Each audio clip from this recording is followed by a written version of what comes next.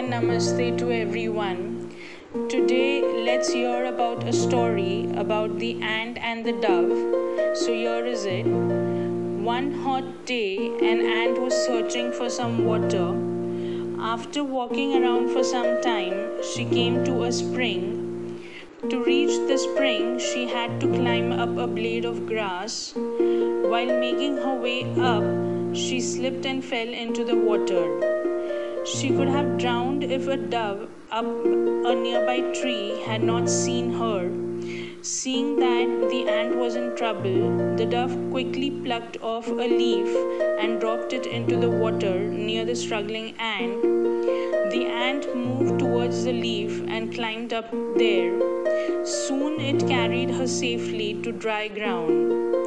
Just at that time, a hunter nearby was throwing out his net towards the dove, hoping to trap it.